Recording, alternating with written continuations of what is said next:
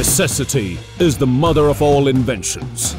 So when Tata Motors approached the agency with concerns that newer generations of the trucking community were perceiving trucking as an unexciting career, it led to the germination of arguably one of the largest properties that India had ever seen.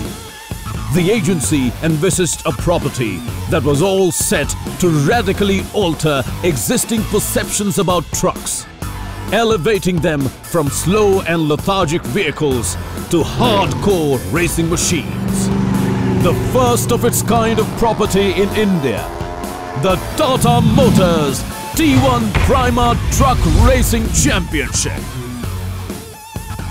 With 6-ton metal giants racing each other at formula speeds, the new property was a heady mix of slam-bang sports-based action and mind-blowing celebrity-based entertainment that was all set to do what the IPL has been doing so successfully to India: leave it simply mesmerized. The agency started off by looping in top international racing regulatory bodies and proposed to host the event at the Buddha International Formula One circuit. It took the agency over 3 years of intricate planning and rigorous efforts, involving over 1 million man-hours and 5,000 professionals to bring the Truck Racing Championship to life.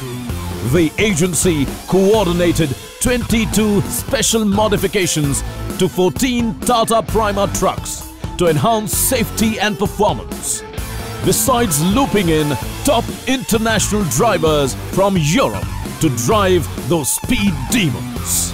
Finally, on March 23rd, 2014, the event kick-started with a star-studded opening ceremony and went on to become an overnight success.